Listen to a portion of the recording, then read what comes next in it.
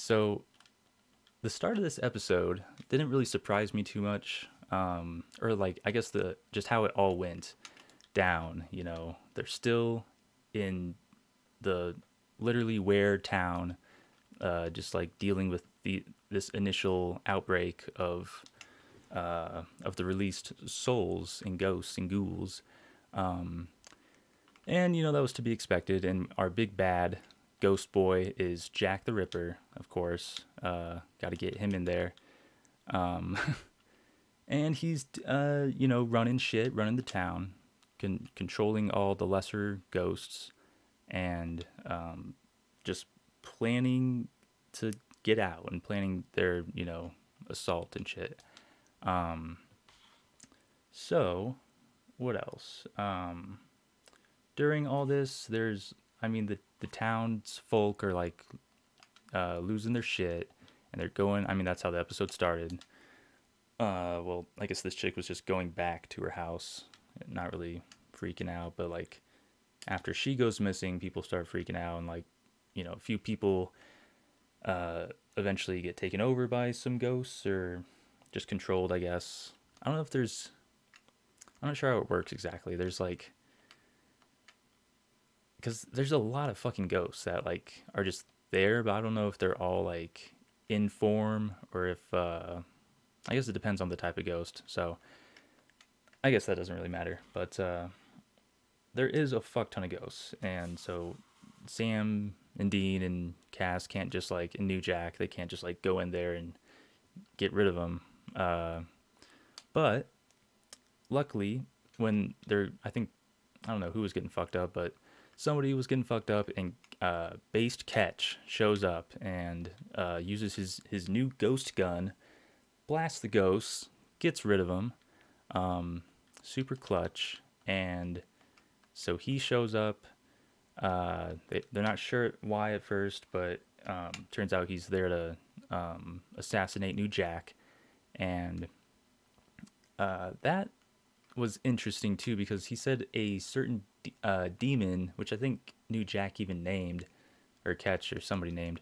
Uh, so I don't know if they were also like unleashed just in a different area, and what that means exactly. Because like if they got unleashed alongside, or like they just got out or left like New Jack did, it was sort of just like, I guess that's the same with all the ghosts, but like, um, yeah. So, um, if they got out, did other ghosts get out, and demons, more importantly, get out in different areas? Is this an isolated thing? It's not exactly clear. At least I'm not that clear on it, if that's the case. But I, whether or not that's the case, there's this other demon that at least knows that New Jack is like, um, on Earth, and they want them dead. And Catch is their guy. But then like he right away is like, oh well, if he's with you guys, then I don't give a shit. So Catch is based as fuck as always, um, and so he enters the fray um, around. Yeah, he came first, and then Rowena shows up, I believe, just shortly after, and right away they're like, uh, eye fucking the shit out of each other, and um, so they have a plan. Rowena basically is going to do the same thing she did previously with a bunch of ghosts or some shit, and so that's like their plan they're working on. We got Cass and Dean. Uh, they were talking. Dean's like really fucked up about um the whole deal with Chuck and the whole revelation of last season in the finale. And I get why, but like it's a real bummer just having Dean just like really down in the dumps, and um just like completely hopeless basically right now again, and we're having Cass be the dude to like cheer him up, which obviously doesn't work. Um, so he's just like not, um, That's choking my brain. What is Pana? Be specific. Um, yeah. So I don't know. It's just I was thinking Dean would be the guy to be more optimistic, I guess, and you know, I feel like he. I mean, maybe it's just for now because he does like obviously beat himself up a lot, but I was hoping he'd be more on the rebound of like, or more pissed off that like that they're having to deal with Chuck in this way, and just like everything uh, culminating to this. Oh shit! Drop my notes. And just be more like angry and wanting to like go against the status quo that's been like set up, um, or orchestrated for them. I don't know.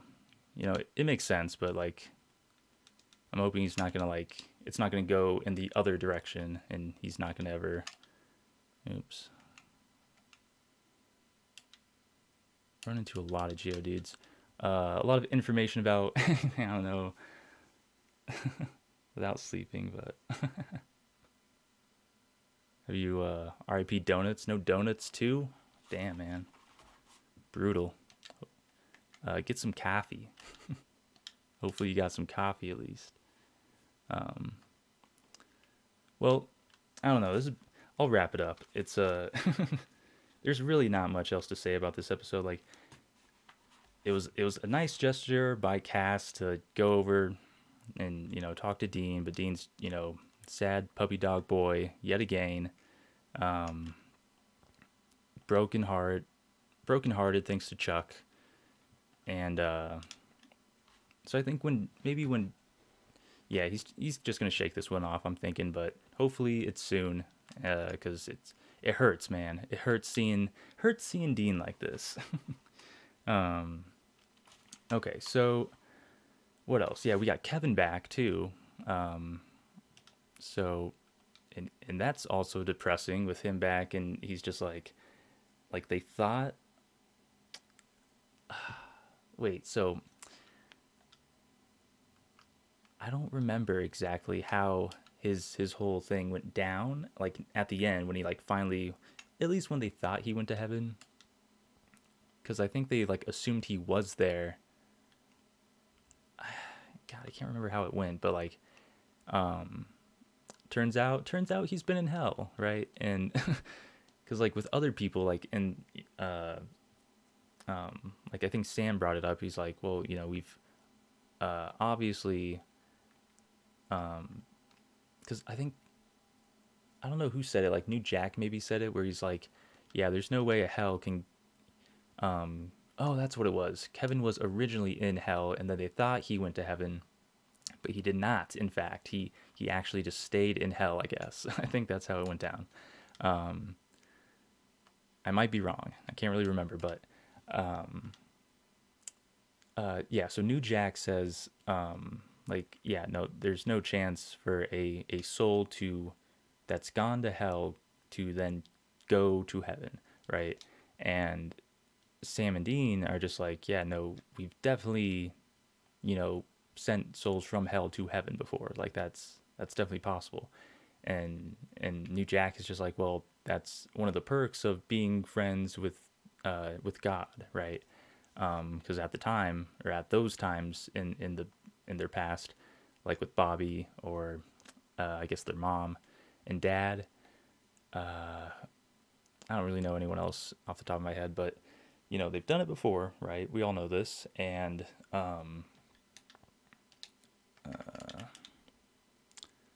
so yeah, it's basically like New Jack said. I believe it was New Jack. The only reason why they got those good things that they really wanted to happen was because of Chuck. And it's one of those things where he's obviously uh, the fucking Doflamingo guy here, pulling the strings, and in the first place, right? So it's like it's also his fault that they had to go to hell or heaven. But nonetheless, he's right. They got these really special benefits, these perks, just by being on his good side at the time, I guess.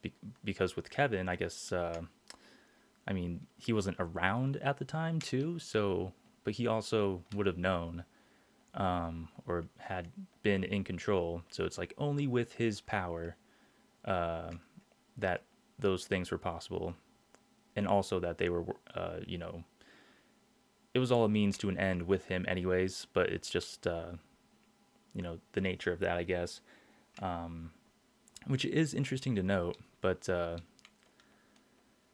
it's like, what's all that gonna entail? You know, like when it comes down to the wire, like what's the only thing that can stop Chuck is something like super out of his control, because he controls literally everything, you know.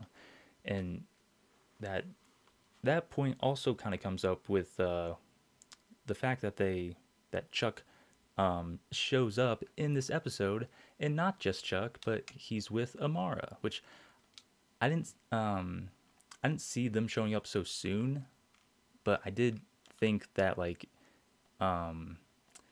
if we were going to see Amara again, it's probably definitely gonna have something to do with Chuck, obviously. I just didn't expect to see Chuck so soon, I guess. Yeah, dude. Got the new one up, looking good. The close up, because my hair matches again. Because I had shorter hair whenever I had that done. Hell yeah. Thanks for noticing. Yeah, Chuck and Amara showing up. Chuck's really really antsy and fucking just like, hey, let's bounce out of here. I want you with me. And Amara picks up on like how he's like nervous and shit, and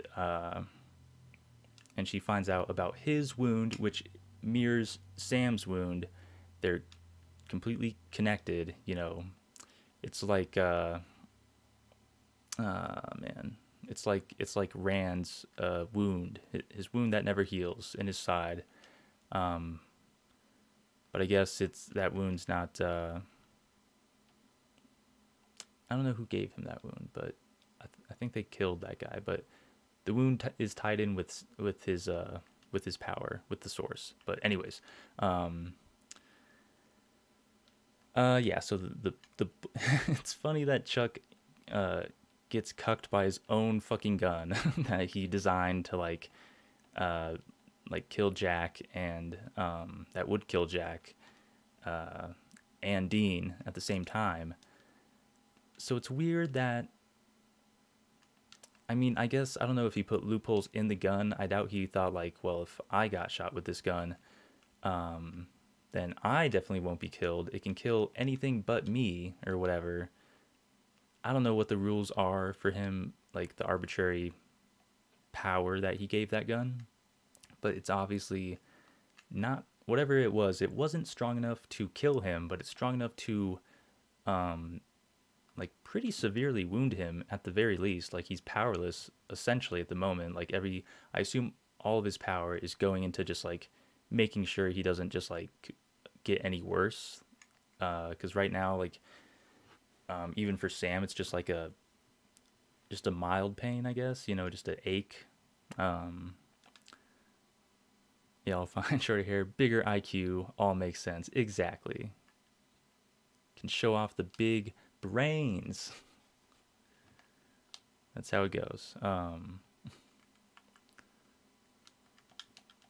Yeah, so Chuck is, and the interesting thing is like, so he's going to Amara for help, but is like hiding that fact.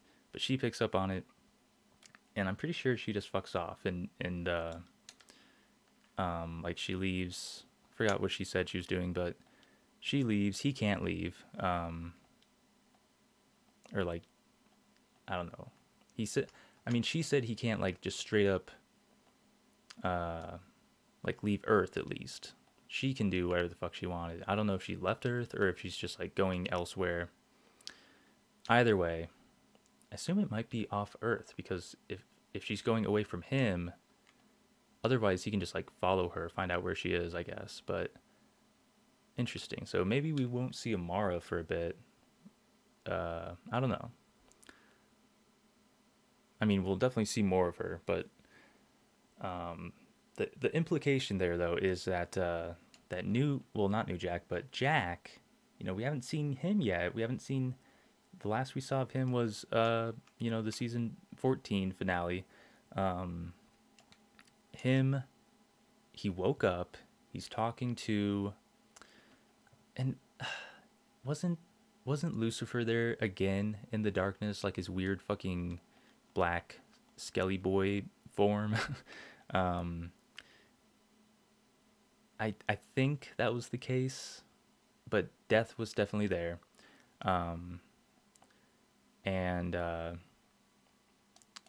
and yeah, possibly Lucifer, I think. But Jack woke up, and Death's just like, yeah, we need to talk. So Chuck is, he I assume he knows that this, at the very least, that Jack went there and possibly woke up. Like, he knows the possibilities or the potential of what's going on at the very least. And so he's worried probably about that. That's like his big thing. And and he doesn't want, like Sam and Dean and them to like have any chance, since he's so pissed off right now. um but okay, so that Kevin is just he's sad ghost boy, doesn't want to be in hell, can't go to heaven, so he's like, I'm just gonna be a ghost. Like, fuck this shit. He's got a bad fucking rap in this in this end game. Hopefully at the very end he does go to heaven. They purge all the ghosts and whatnot, and it's a happy ending, at least for Kevin. That'd be good. And what else? The whole ending of the episode was just sort of whatever. They just got some ghosts captured, and that's about it. I don't. Yeah, it was kind of like a nothing episode again, and I think they're still in the town in next episode, so that's kind of worrisome. I mean, if I doubt they're in the town the entire episode, and only at the end they like finally finish and something happens. I feel like shit's gonna like happen right away, hopefully, and they get the fuck out of there and do something cool. Otherwise, good episode, pretty comfy. Things did happen. We saw Chuck immediately. I did not see that coming. Or seeing Amara, really. If anything, I thought she'd be like at the tail end. So that was interesting. I didn't expect them to be like a part of the story right away. And new Jack is still being a based boy. He's still just fucking around, being the goofy optimist, chill lad. And I really like new Jack. I hope our old boy Jack just chills for a little bit. And I think that's what they're going with. That's why they're having this new Jack guy. But what's he gonna do when actual Jack shows up? I hope to see both of them somehow. That'd be interesting. But like, I don't know if he'd just get a new body or how that would go. Whatever, just get them both on screen. And I think that's literally it. I don't think anything else happened this episode. I should have recorded this right after I watched the episode, but I was too tired, because I was forgetting so much stuff, even as I was writing things down, kind of going over what happened in the episode. But I knew there wasn't going to be a whole bunch to talk about, so I was like, whatever. Just record a kind of shitty episode here. But, anyways, that's Wayward Sons, episode 2. Fucking check out the next one next week. Hopefully, more shit happens, and I'll record it immediately so I don't forget shit. Okay, bye bye. Outro song.